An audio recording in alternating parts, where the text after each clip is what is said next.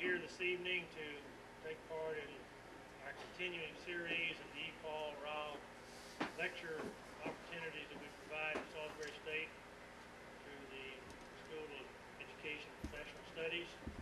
We're extremely delighted to have our speaker for the evening, Dr. Budd Rowe, to speak to us about science education and to introduce her.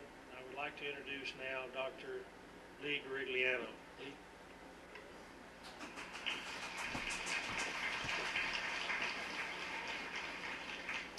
Thank you.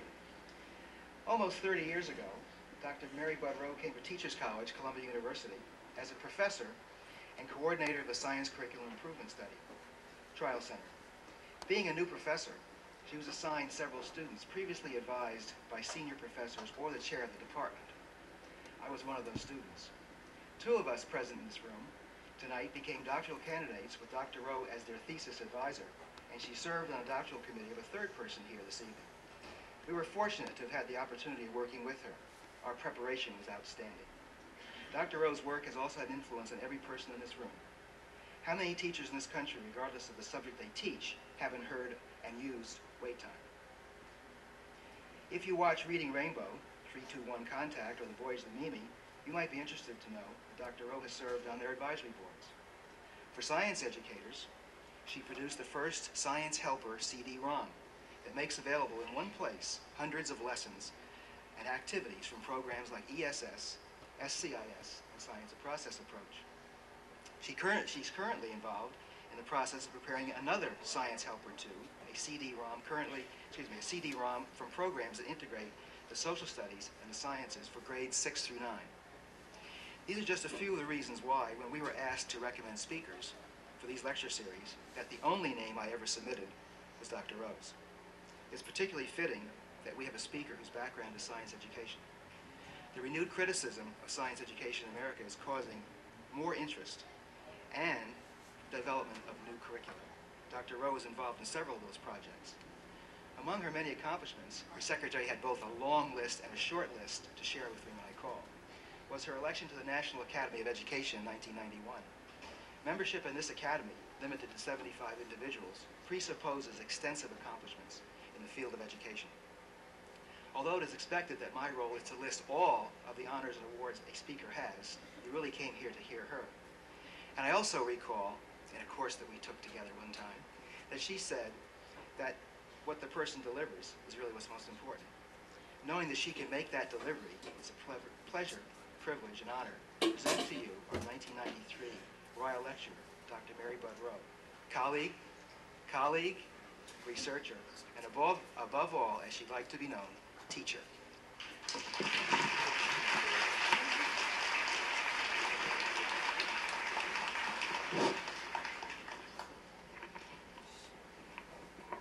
Thank you. Good evening. It is a pleasure and an honor for me to be here this evening, and I hope it will be something of a pleasure for you as well. I understand that a number of you are required to be here, so perhaps you can still have a good time. At least I hope so. I can remember the first time I had to give a presentation when my advisor from Stanford, where I got my doctorate, was in the audience, the first time he was in the audience. And I did think I'd throw up. And now I find maybe it's worse to have in the audience your former doctoral students. So I would like to introduce the two doctors, Lawler back there, who managed to get married. They didn't know each other till we came together at Columbia University. So it's been a long association and very good and self-corrective for me from time to time to get feedback from them. Perhaps we'll get some feedback from you tonight. I'd like some information from you first. How many of you are students here at the college? All right. I better ask, how many of you are not students here from the college? All right. How many of you are parents? Okay. Are there any of you who are grandparents? All right, we've got some of them. Okay. How many of you are older than 37 years of age? All right. Yeah. You're going to find that's interesting later tonight. What I hope to do is talk about a little bit something called fate control, F-A-T-E, control, and engage you at some point in an experiment, which you will actually do with a partner. So you'll need a partner. You might just as well decide who your partner is. Make sure you've got pairs so we won't have to worry about that in the middle of the speech. You're going to get to know your partner pretty well before the evening's over. All right. Okay.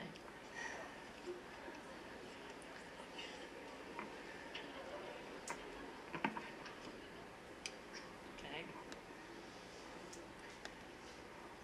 What I'm going to be talking about and inviting you into thinking about tonight, especially those of you who either are parents or who are going to be teachers or are teachers.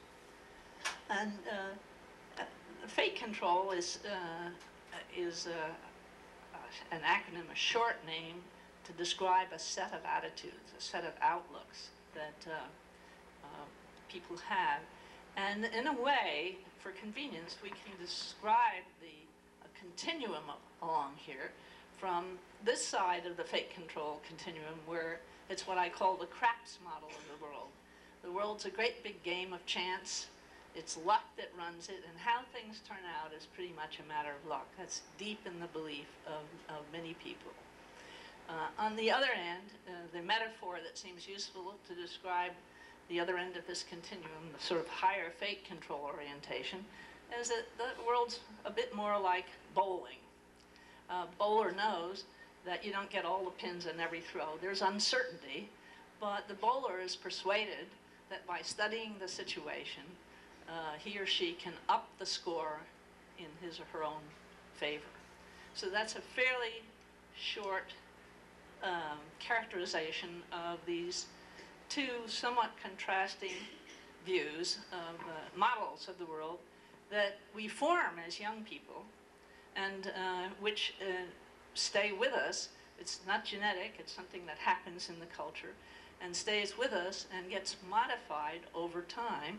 And there's a feeling that what's happening in our society today is helping to drive the whole culture toward the craps model of the world. So we're really interested in examining the importance of that, or the relevance of that, to trying to make a democracy work, to trying to survive with some modicum of happiness. So, and that's in the larger context. Now, to begin, let me just put us in some historical context and to get two concepts straightened out in our heads to begin with. The two notions that I want to separate are pubescence and adolescence.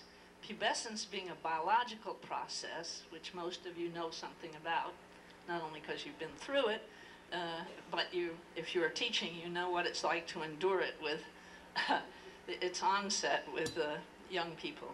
Adolescence is begins with the onset of pubescence, and we say that it ends when you are fully absorbed in whatever culture you're living in all of the rights and responsibilities of an adult in that culture. So one is a social process, the other is a biological process. That biological process not only changes your procreation capability, but it also changes the nature of the computer that sits in the skull. And we'll be talking about that a little bit. And you'll actually get to see a little bit of indication of how your own computers are working there. Now, to begin with, back in biblical and pre-biblical times, there really wasn't any adolescent time. The onset of pubescence was very, very late, between 18 and 20 years of age. And life was pretty well done for most people, for females by age 29, and for males maybe to 34, 35, 36. It's partly why I asked how many of you, whatever you were going to do in life, you had to get done pretty fast. Everybody was totally absorbed working, and we had more of a serf situation, and food food was not an easily accessible situation. And as you perhaps know, one effect of improved nutrition is to move the age of onset of pubescence down. If we come gradually over hundreds of years down into the Industrial Revolution period and all the way up to this interval where we are now, you are out of the Industrial Revolution and into what's called the technotronic revolution. You're into the next revolution in which even more changes than occurred here in 200 years, more dramatic changes will happen in this next 50, 60 years. This is the case now in the Industrial Revolution, and which extended well into this century.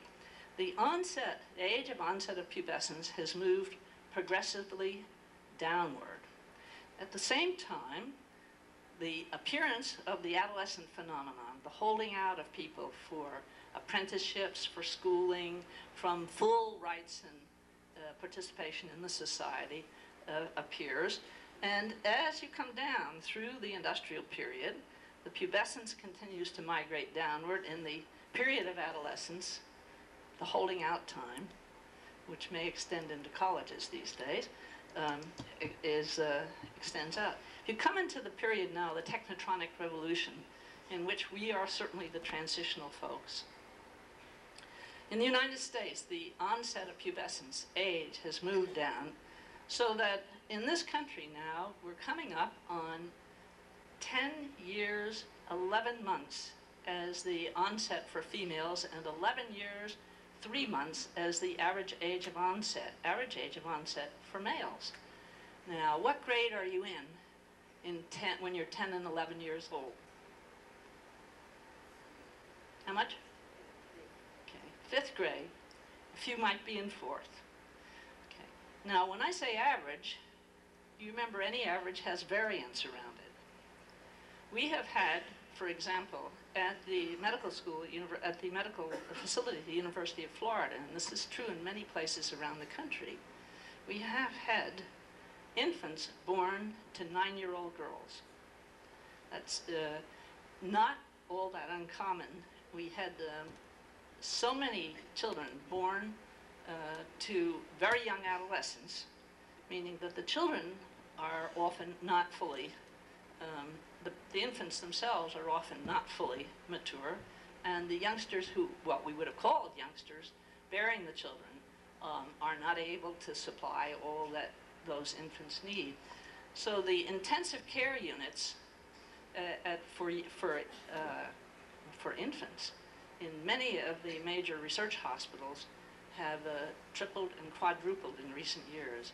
If we add to this the increase in the use of drugs, with the consequent impact on the kids, the infants, we run in, for example, at the University of Florida, we have children, infants born who must stay in the intensive care unit, sometimes up to a year, and we have rotations of students around the clock who come in to handle and hold these infants, so that that very important bonding and that very important motor development will not be totally removed from them. So we have an effect here of two things. On the one hand, we're having more and more high-risk infants born, partly because of the increase in drugs and partly because of the earlier age of childbearing and nutritional difficulties. And the Surgeon General says that we're having an epidemic of adolescent births, adolescent pregnancy. On the other hand, this, the amount of time that people are staying out of the total workforce, that is when they're not forced to by the economic situation, the training time stretches out more and more in this technotronic era. And in fact, I've made this a dotted line to indicate that for some of us it probably has an indefinite upward bound. Those are the ones that go on to be doctorates and all that kind of thing. But at any rate, this is the context in which we're operating today. And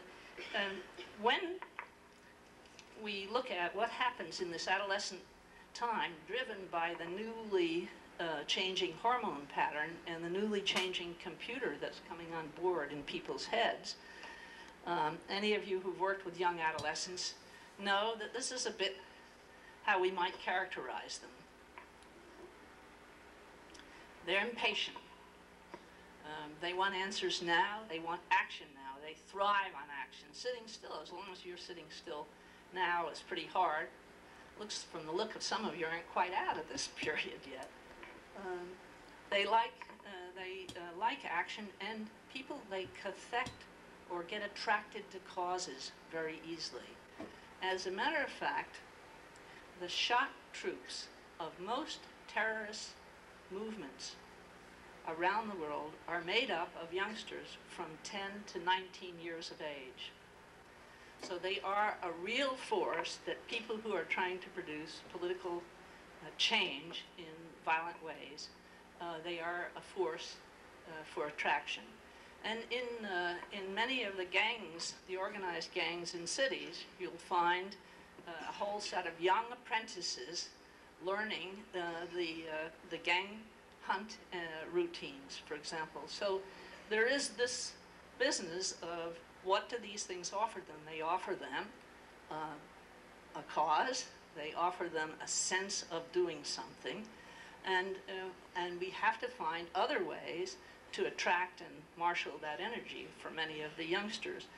Now, what's happening to them at this time is they're forming their ideas of the world, their fate control orientation.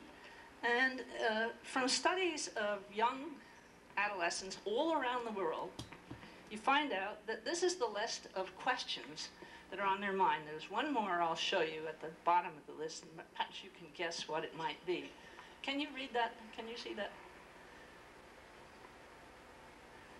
They don't really know what's worth doing. Today, there are fewer adults that they can talk with. There are a lot of things that are happening in the world around them that drives them to the craps model of the world. They don't know what the competition is, and now with the business world sort of going down, many of them in the high schools and even some of the college kids say, what's the use? You know, people have access to so much more information than they once did through the media, through conversation. One of the beliefs that we have is that the fate control model, whatever model of the world you're going to have, gets compounded out of the way you develop answers. These children, these grown-ups, these young adolescents, answer these questions. And the way in which we keep answering them to ourselves over the span of our lives, the way in which we cope with the changes that are going on, the sense of helplessness that sometimes happens. And maybe the last question, which is a very important question that's been left off, that appears in a variety of cultures: who cares? Should I care? Do I care? Why should I care? And I thought Charlie Brown shows us this a little bit better.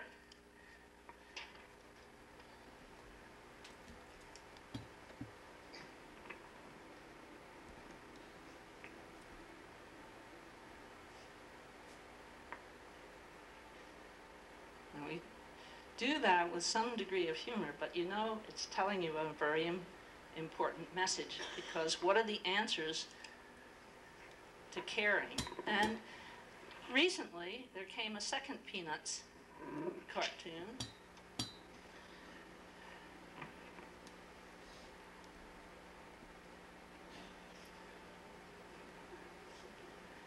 And you see that also increases animate. It increases our separation from each other, where we're not even willing to take pleasure or be sad with the events of our friends.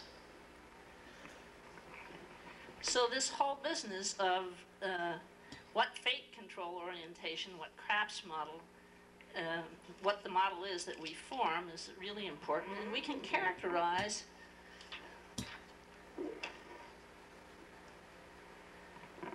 there are all sorts of gradations between these. But one characteristic, this, by the way, is not an IQ thing. You can take two people of comparable IQ, whatever, one of whom has a Craps model of the world, and the other who is predominantly Bowler's model of the world, and they do the world very, very differently. For example, lots of times in school you say to youngsters, you know, do this, you're going to be sorry if you don't because you need it in 6th grade or you need it in high school or you can't get into college. All that sort of futurist promise of payoff for doing something now. Now, high fate control people, the bowlers, tend to believe you. They can be sort of suckered into that view, if you will. Not the Craps model, not the Craps model world. They think you're really lucky if you can figure out what's going to happen tomorrow. Say nothing of next week, to say nothing of next year. So what rewards these two are quite different. This is a here and now orientation because that's all you believe in. In adults, you often see it as the dollar goes down, we better spend now because heaven knows what it'll be up there. There are a lot of ways in which these two kinds of people do the world differently. We're not talking exactly about values in terms of honesty or anything of that sort. Both kinds will commit crimes, but they get into jail for different kinds of crimes. The Craps model of the world, people, if they get into jail, if they do a crime, usually are crimes of the moment. They require very little planning. But then the high fate control people do the kinds of crimes that gets them into the white-collar jails in Lompoc, places like that. They're what we call the second-story men, whereas the Craps model are first-story, break the window. That is, in any of these cases, this side tends to be a little bit more future-oriented, tends to do planning, tends to be persistent, task persistent, whereas this, if you have them in class, will often not give you a lot of trouble because they're passive. Very often passive, but you may, some of you now who've been teaching may find that you have youngsters who you give them a direction, they'll do it, and then they'll stop a little bit and waiting for you to come and tell them what to do next. So the whole business of self-directedness with planning and purpose is something that they have to be helped to get. You can see why the elementary world is so important in the way in which we start to help youngsters form a fate control orientation. Now, there are a lot of things that are happening out there right now that tend to drive us, particularly as teachers, into what I call the Craps model of the world, and the children as well. And that has to do with what's happening in testing in the country. The world's gone absolutely insane on testing. The curriculum development process, which used to be a fairly sensible planning and identification of major patterns and ideas and developing curriculum around it, went out the window in favor of a political process where groups of folks got together and brought along lists of their favorite objectives and favorite content in each field. And as I said this afternoon, I saw a list for chemistry for the state of Florida where you unfolded the paper and it went to the floor like this. It had 1,000 objectives. This is a one-year chemistry course. The textbook people went around the country, the publishers, and collect all these lists, right? And then thanks to computers, they compile them. And then they say to the authors, get one of these, one of each of these in the book. So what the nice thing about that is then the book will sell to anybody. And nobody tells teachers you don't use the textbook anymore the way you used to use it because it's not really meant to be read. It's well characterized. The books now weigh 1.5 pounds to 2 pounds more than they did just 8 or 10 years ago. Well, one of the things, an anecdote I like to tell is one youngster picked up, very insightful 9th grader, picked up his book, which will remain unnamed, slammed it down, his science book, which, by the way, was this thick. Same thing's happening in the college market, by the way. And he slammed it down and said, you know what this is? This is his language, not mine. This is a goddamn dictionary. And who reads dictionaries? When you piece things together like that, they lose the pattern, they lose the connectedness. they lose the most powerful part of what for us is science, what for us is powerful in making stories. So here's a case where you have source materials that look pretty nice pictures, but are really not readable in the sense of connecting ideas to each other and keeping you engaged. So at the same time, we've got this tremendous testing push. See, all these things are driving teachers into a craps model of the world as well. The testing push is you don't know what's going to get covered in the standard test or the state level test, whatever, the city level test. So everybody is into coverage. But coverage, massive amounts of material, simply doesn't guarantee you're going to get any understanding of anything. And we've interviewed many, many kids who are getting A's in high school, and in some cases the college courses, who are getting A's and say, but the minute I don't have to take this anymore, I'm not taking it, because I know I don't really understand it, and it is boring. It's, so there are a lot of things that are happening that convince people that we're moving in this craps model of the world, in which I think we need to work uphill against. Now, the craps model of the world, the Bowler's model of the world, deal with problems in very different ways. For example, suppose they're both ill in a hospital.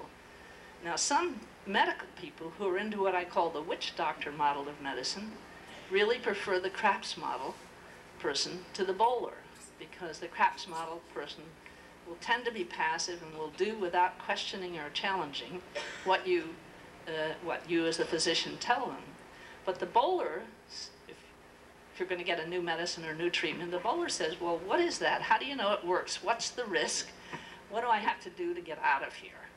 The Bowler is much more in the mode of taking charge, running the life, the contextual things around their lives, taking some hand in the way it goes. And that's very hard for some medical people.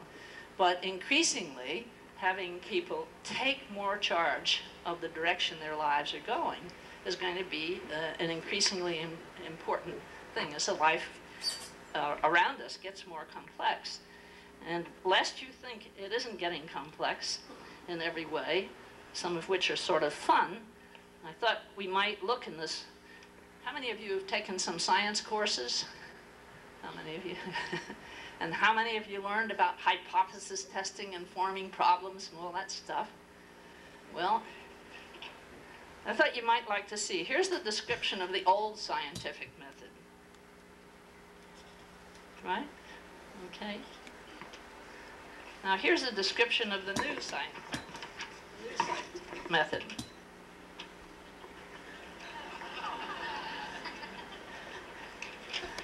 Okay. The world is changing. The business world is changing. Relative values out there around us are changing.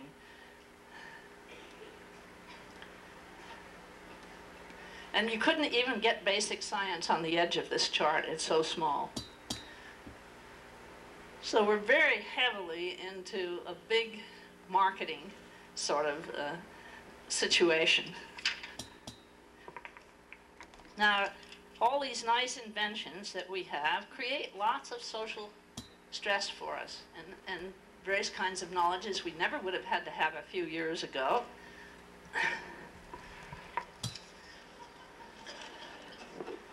Okay.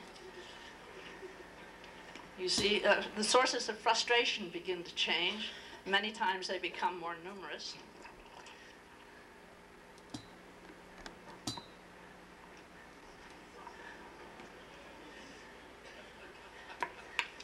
And of course, you really need to do something about new kinds of figuring and using numbers, planning your agenda and your travel.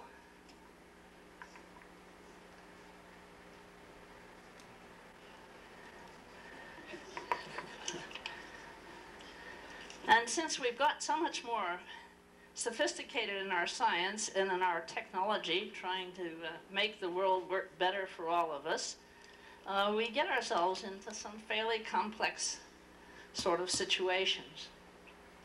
Can you read that in the back? The first one says, maybe if we filter the water through this cloth. Nope, still salty. It goes down to the middle. Well, how about they do something, the apparatus gets more and more complicated.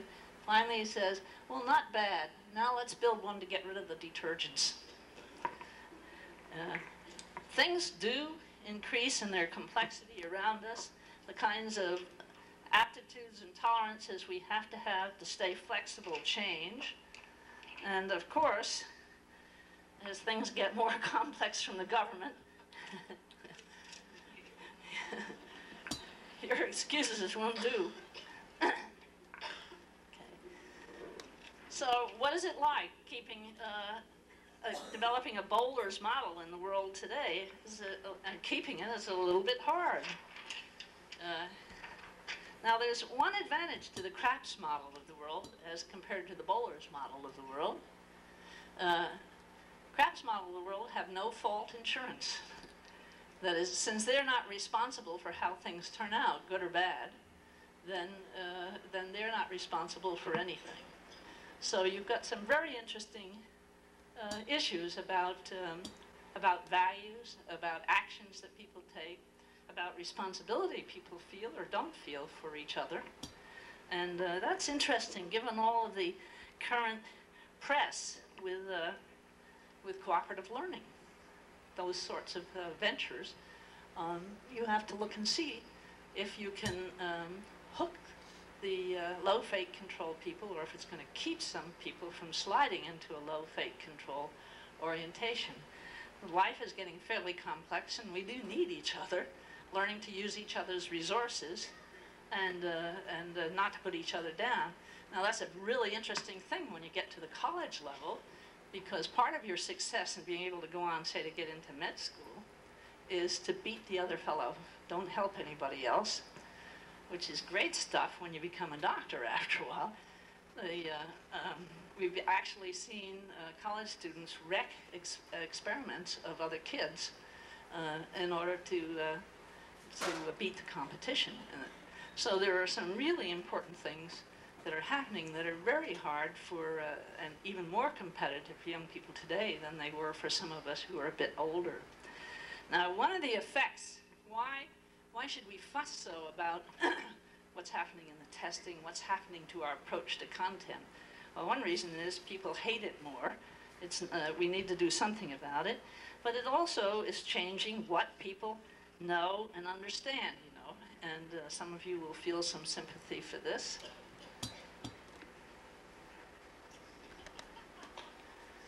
Now, how would you like to have some docs like that?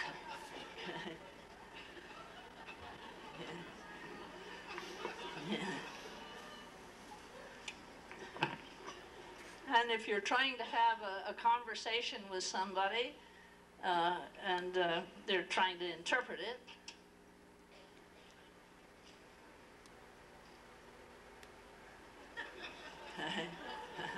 so context in which the language is used makes a lot of difference, and that's the way some teachers snow kids, keep the you know, the status going.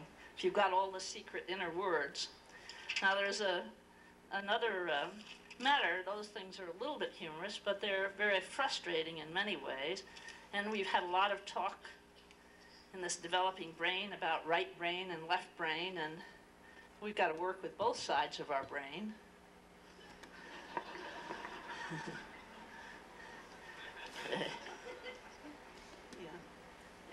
So some of these things, you know, we do them, they have a humorous touch, but they're really talking about some fairly important underlying values. Now, this whole business of breaking the world into little bits has very serious consequences, for example, for medicine, for the way in which we're doing the college scene, where it's very hard to get people across departments in college to talk to each other in an intelligent fashion. And when that extends into something that's important, like medicine, for example, look, any of you have had to deal with specialists. Can you see what, but you want me to read that bottom line? This is a lateral view in the uterus. And it says, territorial imperatives at work on the pelvic floor. A gynecologist, a urologist, and a colorectal surgeon quarrel with each other while ignoring the common ground in which they all stand. And there are many, many instances we might use of any time you've tried to get a general physician, for example, these days, are pretty hard to get one. They're all so specialized, you have to be your own diagnostician. Okay, so breaking the world up is a trend that has to be worked against. Working towards synthesis, putting things together, starting to build new gestalts. But we aren't a world that's trained for that, and we haven't trained for it very well in the sciences either. We've tended to be fairly analytic. But the attempt to think system-wise and start to put things together across boundaries is turning out to be very productive in some fields, and the job market is really great if you're interested in something like biotechnology, where they are having to build, that's going to be a hot business thing for quite a long time, and the difficulty is nobody was really trained for it in the beginning. You've got to have a good wetting of biology and physics and chemistry and material science and a whole bunch of things that and you'll start to see ads like for designer jeans, a whole different way of approaching things. Now this complication can kind of, at face value, scare people off. You know, the whole world in little pieces. Every day you wake up, it said there's a new thing that if you eat it's going to make you sick, or going to make you too fat.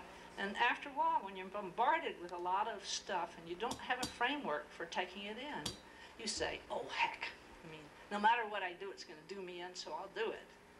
And you get that happening in a lot of dimensions other than just food. And when people get frustrated, then they sometimes get violent, or they'll get extreme in their behavior. So the whole business is, what do we do to help us all stay in the game, maintain some reasonable degree of flexibility. And I'm going to tell you about some things and have you try an experiment that will illustrate others. This is some work we've been doing which really says, well, what should the instruction or the experience be like? We've tended, especially with this testing thing, is what do people know, and to ask that in a fairly shallow way. But we haven't done a lot with challenging, either as parents or as teachers with children, why do we believe what we believe? Where do we get it? What is it that's valuable in it? And what is the evidence that supports your view? We do a lot with that first thing. What do we know? We do a lot of jamming knowing down. But the business of starting to evaluate the knowing and the sources of information that end up producing the knowing, we don't do so much about. And this is the box that the kids call, we do this with the youngsters, this is the box the youngsters call the so what box.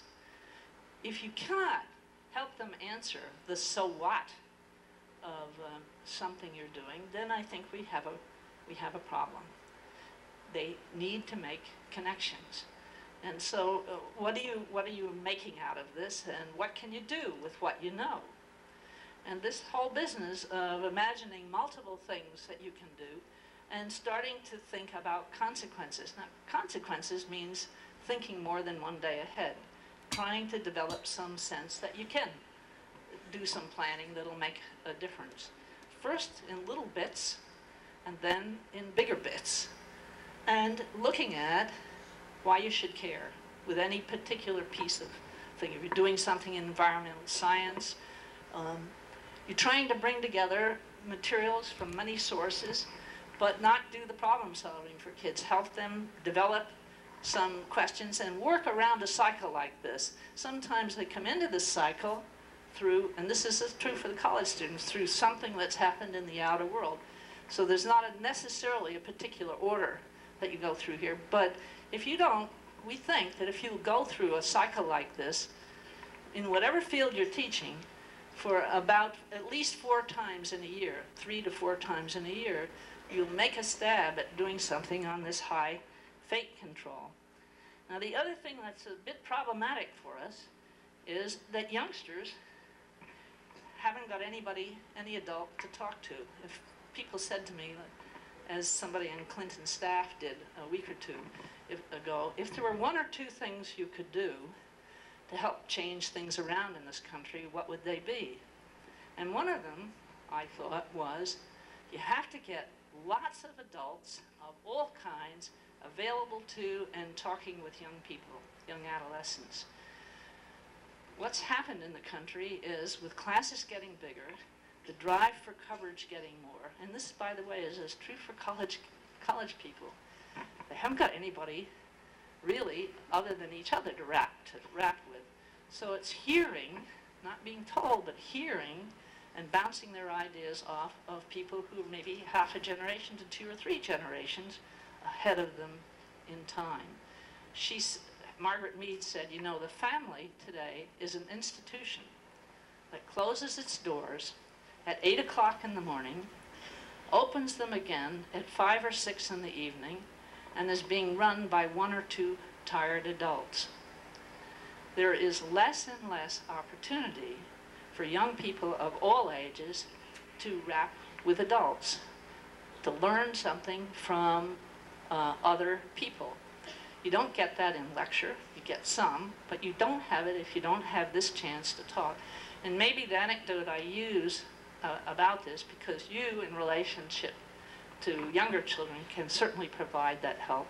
But many of you at college level need that access as well to other people. At the University of Florida, we have a big Christmas dinner with faculty and students, and there are usually 8 or 10 students and a faculty member. And at some point, I was visiting with a young couple who were seniors and thinking about what they were going to do with their lives. And when we got to the end of the dinner, they said, could we come by your office and visit some more? And I said, not thinkingly, well, of course, you're welcome, but there is a counseling office over across campus who know a lot more about this than I do.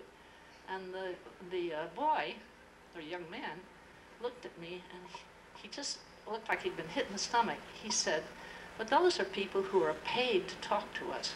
We thought you liked talking to us. So there's the whole business of how to have conversations with people and how to run discourse in a classroom where you can have conversations with people, and how to encourage conversations across age levels. And that's one place in which the wait time has turned out to be quite useful. Now, I understand most of you are pretty familiar with wait time, so I thought, and instead of giving you a lot of details about it, we would run an experiment in which you would see the physiological, a little bit of evidence of the physiological underpinning about why wait time works as it does. And remember, part of that, there are teachers around the world, and it turns out parents ask questions and tend to wait 1 second or less for youngsters to begin answers. And they, as soon as I get any kind of an answer, they tend to jump back in with something else in 9/10 of a second. Now, if you increase the pauses at these 2 locations after you've asked a question, and particularly after a youngster makes a response, by youngster, that's anybody 24 years of age or younger, makes a response, you're going to get considerable changes in the language output. And as a teacher, I think of us as physicians who can only do good diagnosis and if we can hear what's in people's heads.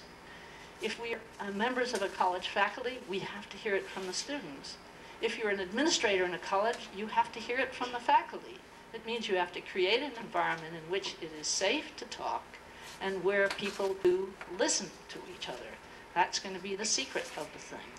Now, the other feature, which you'll see tonight, because we're going to do an experiment with your partner, understand why. There's also a technique that you've got to put some pressure on your college faculty who lecture to do, and it's called the 10-2 treatment. And in that case, and there's a lot of nice research that says if faculty will lecture and limit their lecture bits to 8 to 10 minute intervals, and then sets of 3 students talk over their notes for 2 minutes. It's not a time you ask the faculty questions, you do that. And then the faculty member goes on, 8 to 10 minutes, and there's another 2-minute talk over. And then the last 3-4 minutes are reserved for questions. First thing we find out is that people's notes are very, very different. There's probably less than 35% overlap in the notes that you take and somebody else takes. So you get some time to fill in your notes, to consolidate what's going on. And what's more, if you then, some people ask questions and they're really doing it in class just to be heard. You've seen some of that. Well, this means that the kind of questions that get asked at the end are much more productive. Now, having said all of this, why does wait time work? And you're going to see it also works in reading. And that means you need a partner, and you decide one of your partners is going to be the observer and the other is doer. Go ahead and decide in your pair who's going to be the observer, who's the doer.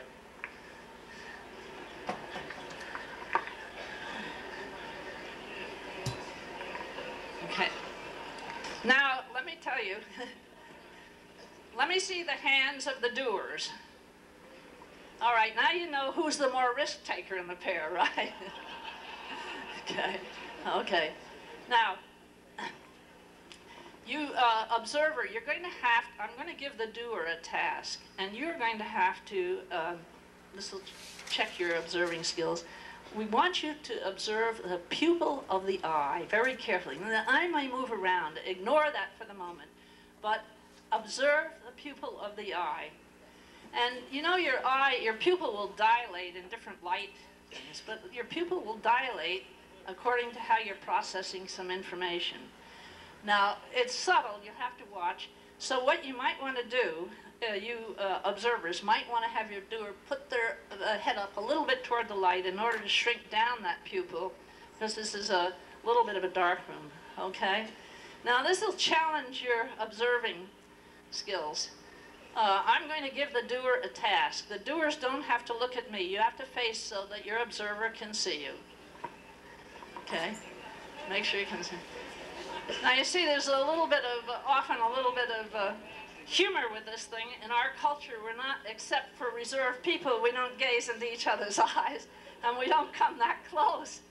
And it sets off a whole bunch of warning system, okay? It's very different from culture to culture what that distance is.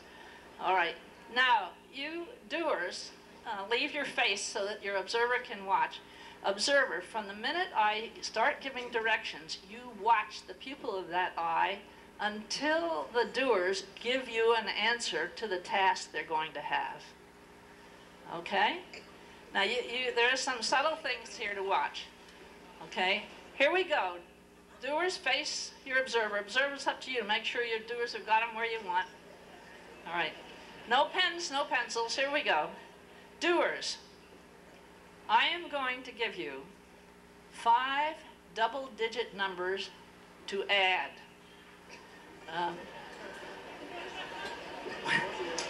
Okay. Observers may have already seen the first effect. Yes. All right, here we go. I'm going to deliver those questions, those numbers, at the pace that we tend to ask questions in the class. Okay, here we go. 35, 45, 21, 23, 32. When you have an answer, whisper it to your observer.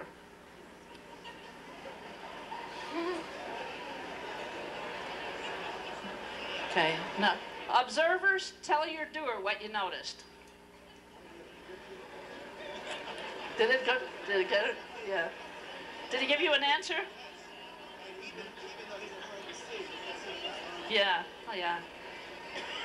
How many of you saw a change in the pupil size? Okay. How many of you didn't see a change in the pupil size? All right. Now, how many of those that didn't see a change, did the person give you an answer? Okay. If the person refuses the task or gives up after you may see a small dilation, what happens? In order for you, we chose numbers because you wouldn't have a framework for packing them together in some, and unless you're a very experienced math combination person or something, in which case you'll see a totally different strategy. But what we believe is that everything, all a task like this and most tasks have to be handled using short-term memory. And your short-term memory is like an elevator in a tall building where it takes you up and down in the layers of your brain. And what it does is when you're loading it up, the pupil dilates. Now, the more strange the stuff is to you, the sooner it's going to dilate. Okay? All right. When it's fully dilated, you people who do lectures around here, or any of you who are teaching, when it's fully dilated, that means the elevator is loaded. That means anything anybody says to you isn't going to go in. It isn't going to get anywhere, right? Okay? We're using numbers as an example, but this would be true with concepts, okay? Now, I think it's only fair that we would reverse this process and let the person who was the observer, okay? Now, the other thing this time, the person who is now the observer will do two things. You will not only watch what happens to the pupil of the eye, but you can also watch where the eyes move, if they do, all right? Okay. Now, here we go. Make sure you see the eyes. And doers, you will give your answer, you whisper your answer to your observer. Here we go. 23, 71, 15, 33, 14.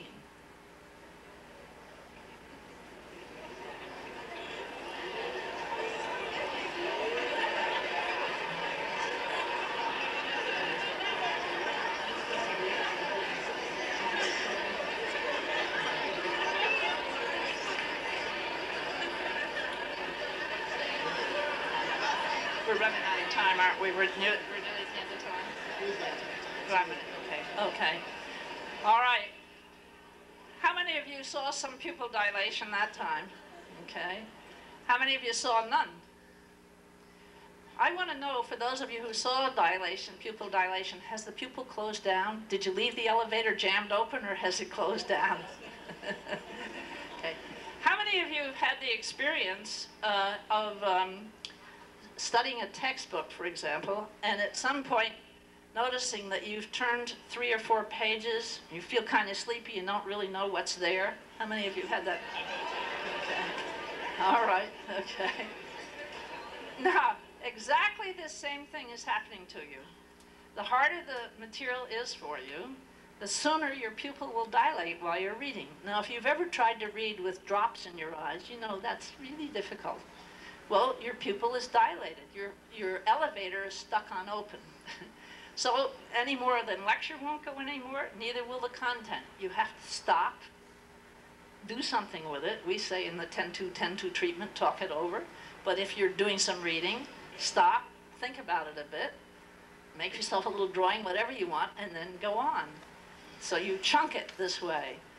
Many of you may have noticed that when you had a lecture that was right on the edge of your understanding and you took notes, and you get home at night, I certainly have had it, and I thought, who in the world took these notes? You know, it's a matter of the notes trying to help enough of a recovery of what managed to get through out of the elevator and into storage up here. Now, when you ask somebody a question, I'd run you one more experiment, but we're running a bit out of time. When you ask somebody, a student, when you're teaching and you ask a student a question, you'll always see, now I don't say you're supposed to run around and watch, but there'll be a little pupil dilation, especially if it's one they have to think about. And you will find that the search time to construct an answer, you can monitor it. In fact, if I would ask you, if we had time, we could do one more quick experiment, do we? Okay, go back to the first observer-doer combo. Okay. Now, you observers this time, you really pay attention to eye movement. You'll see some pupil dilation, but it won't happen when you expect it, quite. You'll see a little bit. You see, most things you want to observe happen through time, so you want to watch the time changes. All right, here we go. Doer, I'd like you to describe your bedroom in such a way that nobody could possibly mistake it for anybody else's bedroom but yours anywhere in the world. Go ahead and go until I tell you to stop.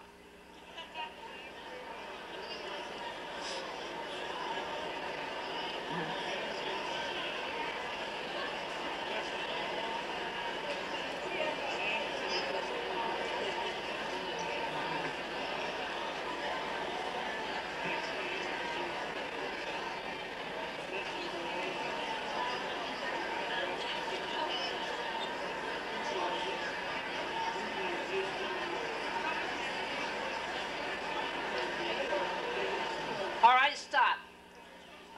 Observer, tell them what you noticed.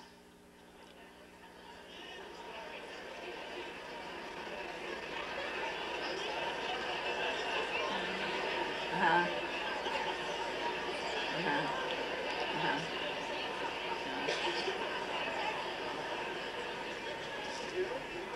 Now, some of you may have seen some pulsing of the eye. How many of you saw the eye sweep around an area as though they were looking for something? It's sort of an inside picturization. All of these functions happen in different parts of the brain. And now I asked you there, this was a visual question. In other words, it asked you to access a visual image and then find ways to talk about it. But where you talk about things is not where you store the image. So to get the words, you may have seen, how many of you saw some side movement of the eye, first up and down, low the image, then go and get the words. Now youngsters that have a language difficulty, and including blind youngsters that I've worked with at Gallaudet, they go through exactly the same process. The pupil dilates. If they have any sort of internal spatial image, the eyes will move in accord with it. So we're really looking at something that has a physiological underpinning, and you can see now why we talk about having wait time, especially wait time 2, because as you may have watched this, you say the first thing that comes to your head, first thing the elevator can find. Those are not usually the most imaginative answers. Once you start to get elaboration, you have to go find those. There have to be spaces in time for that to happen. And you can see why the 10-2, 10-2 treatment, if you could just encourage your faculty to do that, has really beneficial effects. Because as a lecture goes ahead, and there are fewer and fewer times for the elevator to empty itself, after a while, the last 15 minutes is well demonstrated of a lecture is out the window. And before I get totally out the window, I better be finished here. So I think what I'm after is that we should be working toward all the ways in which we could encourage a relatively high fate control orientation, especially if we want to try to make a thing as complex as a democracy work, because it's the hardest and most difficult social, economic structure to try to run. And I happen to be into that. I happen to think that's what we are about, and that teachers are the social genes for democracy. You are the carriers of that whole structure. And if we fail, even though the society doesn't appreciate that, if we fail at whatever level we're teaching, we fail the country, we fail ourselves. And I like to end with a quotation from Wan Su, the ancient Chinese philosopher, who said, "A pheasant has to take 10 steps to get a mouthful of food and 100 steps for a belly full of water. If he were kept in a cage, he would not have to do that. He would be treated like a king, but he would not be happy. Why? Because he would not be free." And it seems to me what we are trying to do is to teach our people and keep teaching ourselves how to live outside a cage with some modicum of success and a reasonable degree of happiness. Thank you very much.